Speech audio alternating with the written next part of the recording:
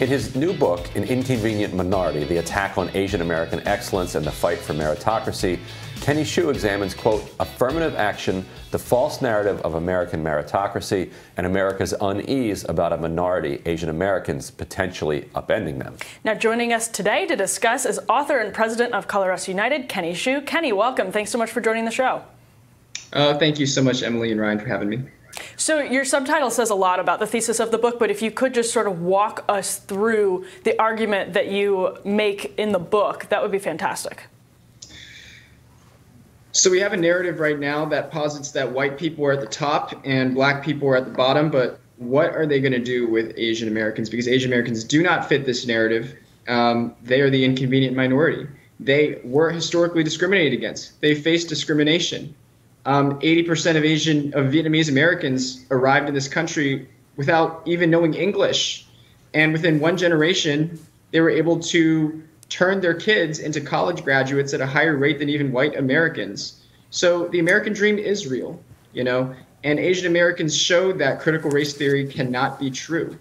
And because of this, Harvard University suppresses the story of Asian excellence by discriminating against them in the admissions process, because they base their admissions process based off of this critical race theory language, where blacks are at the top for racial equity and then Asians are at the bottom.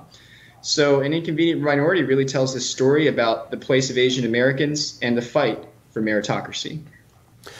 How do you parse that, given the different experiences? One population, was brought in shackles and enslaved for several hundred years, and then suffered through almost a century of Jim Crow, followed by gains in the 60s and 70s, running smack into the deindustrialization of the economy, the decimation of public sector and union jobs and manufacturing jobs that had made up the bulk of the growth of black wealth, combined with a different and disparate experience among Asian Americans. How do you kind of separate out those two things and come to a conclusion, a broad conclusion there? Well, I can give you the most victim-y Asian narrative I could possibly give you. I mean, so many of these Asian Americans who've come here have literally fled from communism, from the Cultural Revolution, from Pol Pot, from dictatorships, from identity politics. And, they've come here and they face discrimination in the United States, Chinese exclusion, Japanese internment, and yet they still achieve. We always try to posit the worst victim narrative that we could, and you just did for black Americans, but I could do the same for Asian Americans. Well, the same is not I would say exactly accurate. So it doesn't something of similar magnitude. But I don't think we should focus on that, because I don't think that we are living in that history today. And the reason why is because you have these Asian Americans whose talents were suppressed, but when meritocracy was able to expand, the Immigration Naturalization Act was able to occur in 1965, legal discrimination was rolled back, not just for black Americans, but for every minority group. Asian achievement was able to skyrocket. Asian success was kept, and was discriminated against in this country. But we're living in an era where that is no longer really the case. And so you have to really focus on what the cultural values are and how that informs the discourse. And Asian Americans prove that you really can advance and achieve the American dream. So your book deals with the consequences of some of this in the form of the lawsuit against Harvard, as we talked about in the introduction here. Can you talk to us about some of the discrimination that sort of counterintuitively ends up affecting Asian Americans today through some of those measures? Talk to us about the lawsuit, the progress of the lawsuit, what you expect to happen, and how that speaks to maybe some of the challenges that Asian Americans face in terms of discrimination right now. So Harvard University founded critical race theory. Critical race theory came from the law department of Harvard Law School. This is undisputed.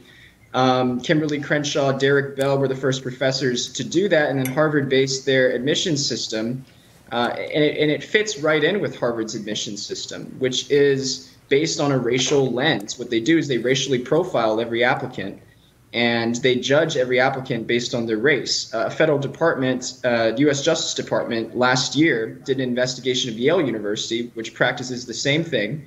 And they give you, in every stage of the admissions process, they give you a plus if you're Black or Hispanic, which is a minus if you're white or Asian. And that compounds 4 times. So they use race at every stage of the admissions process. And so Asian Americans are obviously the lowest downgraded based on Harvard's use of a personality score, where they grade Asians the worst on personality. That's how they justify it. And now we see today that Asian Americans have to score 450 points higher than a Black person to have the same chance of admission to Harvard University. And so this is an ideology that penalizes success. Kenny, I want you to try to unpack something you said a moment ago.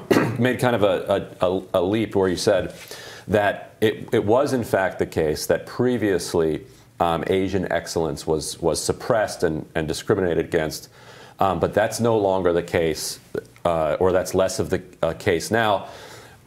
But why are you so sure that Black excellence is not being suppressed today? Maybe you're right. What is the evidence for that, though? Like, why can we stipulate that there was discrimination in the recent past, but that it no longer exists today? Like, what happened that blew it all up? So Heather McDonald did a study in the City Journal. You guys can look it up, called "The Problem of Blaming Everything on Bias." So in this study, which is, has profound evidence, and I read it, I'm about to shed a very unfortunate truth to both of you, and this is not a truth that I relish saying, but the number of Black Americans right now who score higher than a 1550 on the SAT for math, or higher than a 1500 on the SAT for math, is astonishingly low. It's less than it's less than 3,000 people, and per class in America today. So this is not good. This is not good. Put it any way. I don't relish saying that, but the number of Asian Americans who score higher than 1,500 on the SAT is comparatively much larger. Kenny, what are the numbers of Black students who are in wildly underperforming schools compared to Asian American students? They are in underperforming schools. They are in underperforming schools. We have to fix the education system. Go ahead. So wouldn't a disparate education system disproportionately impact those who are disproportionately in underperforming schools? Why? Like, this doesn't seem that complicated. What's the context of the systemic climate? Right. So they are, first of all, Black Americans are in underperforming schools. There's absolutely no doubt about that. But they're in underperforming schools. But why are the schools underperforming? Why are the schools underperforming? Well, the schools have discipline issues. There are poor discipline issues in these schools. Furthermore, there's a lot of grade inflation in these schools. So kids are basically being passed from grade to grade. And I know my book is about Asian Americans, but here I am talking about a different community. So take it with what you will. But students are basically being passed from grade to grade under grade inflation. And as a result, you have in New York City, you have these middle schools that have an 80% or 90% graduation rate, or a 90% pass rate between the grades 6 through 8, but 15% of these kids are scored proficiently on the standardized exam that should enable them to pass. So there's a massive cover-up that's going on in these schools. But Kenny, what's your point? Like, don't you think that what I talked about earlier, the hollowing out of the Black middle class in the 80s and 90s, coupled with the drug war massacre?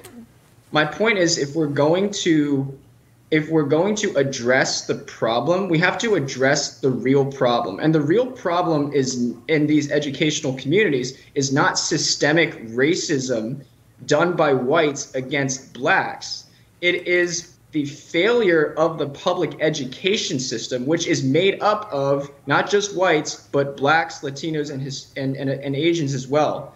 And so that's the problem. It's not racism. That's what I'm saying.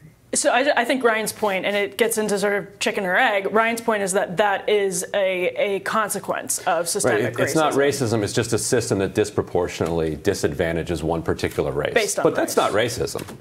Do you have a system what would you call that? Disadvantages. That's what you just said. You just said that the public education system disproportionately. Whose fault is that? The people that run the system, obviously. So this is where it becomes. Who runs the system? Who do you think runs the system? People?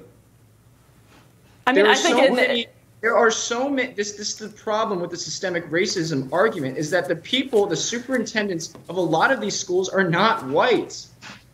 They're not white. Certainly, the city governments. You have to take accountability for your own communities. That's what you have to do. You have to, because that's the only way you can achieve, it's the only way you can succeed in this country, if you take accountability for your own community and your own actions. In a country that's 70% white, you're gonna say that the administrators of the public school system are just uniquely causing this to occur? It doesn't have anything to do with the broader system? And Kenny, we have to run, so this will be last word to you on this. I think that the problems that are going on and in the Black and Hispanic communities, by the way, I'm talking about very specific Black and Hispanic communities because I studied the New York City public school system a lot, and it's in my book, An Inconvenient Minority. These problems that are going on in New York City's Black and Latino population is a result of failures at every level. You cannot just pin it unicausally on white racism.